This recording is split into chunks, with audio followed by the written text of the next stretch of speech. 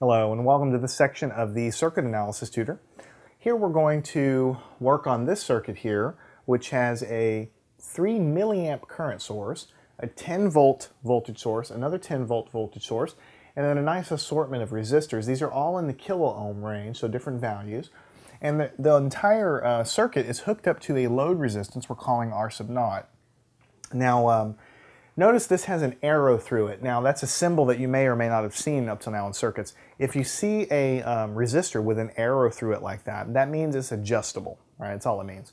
So if you have any kind of circuit where you need to adjust the resistance of something and you have to have a knob or something like that, then you would draw the resistor with an arrow through it like that. So that just means we can adjust the value of R naught. And the question is, well actually there's two questions. What is the value of R naught needed for maximum power transfer to R naught? And the second question is, once we meet that condition, once we adjust it properly, how many watts are actually delivered to R naught? So we're going a step further.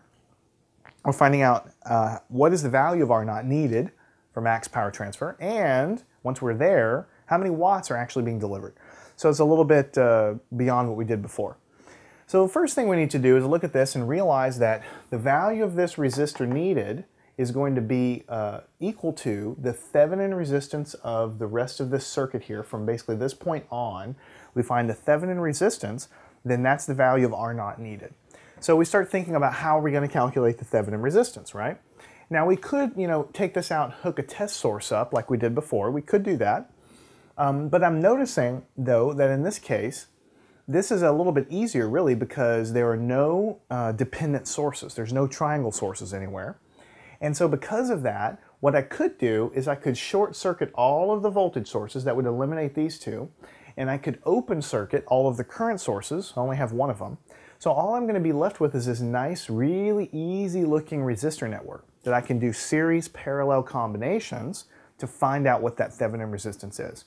So that's the way we're going to do this one because it just looks to be the easiest. So what we're going to do first is redraw the circuit directly underneath with these modifications in place. So this guy's a current source. He's going to be open circuited and disappear. The rest of it we're going to draw right below. So here's a resistance here. Here's a resistance on top. Here's a resistance here. This voltage source is now short circuited, so it just put a line there. Here's the resistor there. Here's a resistor there.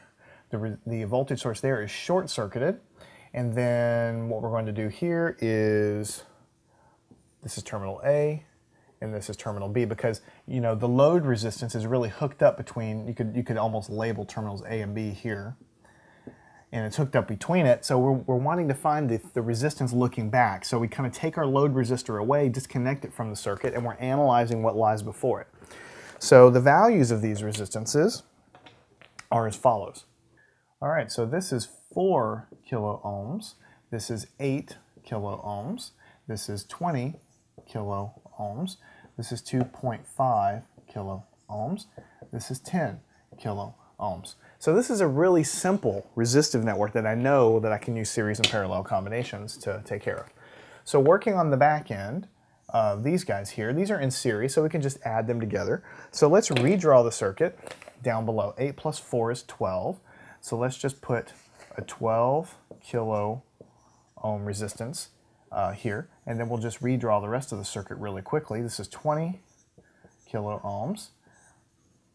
This is 2.5 kilo ohms. This is 10